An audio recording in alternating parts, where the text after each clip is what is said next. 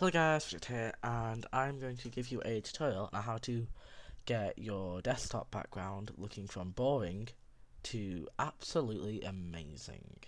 Without further ado, let's get into it. Alright, so I've just got OBS open for now, but as you can see I've got this cool little pattern what will go with my cursor, or if I just do that a sec. If I just, or if I play any sort of music, right, boom. If I play any sort of music, right, let's let that load. It would help if you were to load. That would help a lot. It would also help if the volume weren't minimized. Alright, if I play this music and not move my cursor, as you can see with sounds what happening in your PC, it will move it. And you can also customize it by, if you go and customize wallpaper, for example, I can change the diffusion so that it disappears really fast, but if I put it there, don't disappear. I can just that actually looks pretty sick. No, it doesn't. Boom. I can change how fast it will, how much it diffuses. I can change the pressure of it, so how wide. Yeah, that final part, how. Let's just move that. Yeah, that is with a big pressure, but if I probably should minimize that. If I minimize that, it doesn't go as much. I can change the splat radius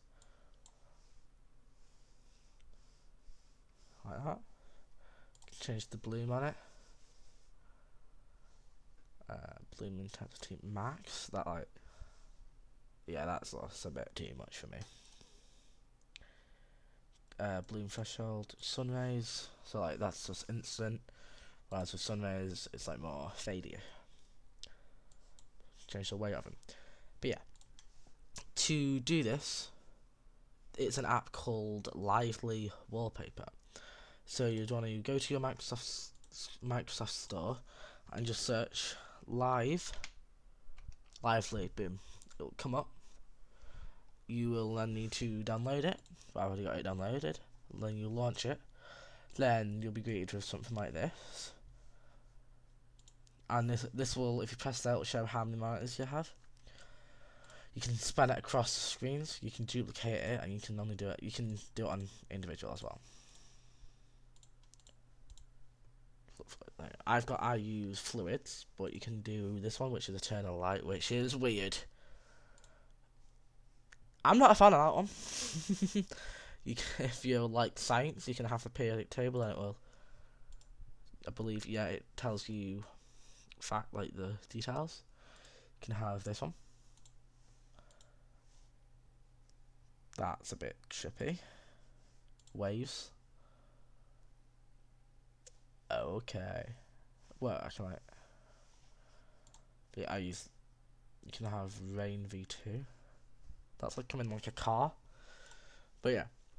So, and then you can just have this. It's a cool little wallpaper to have.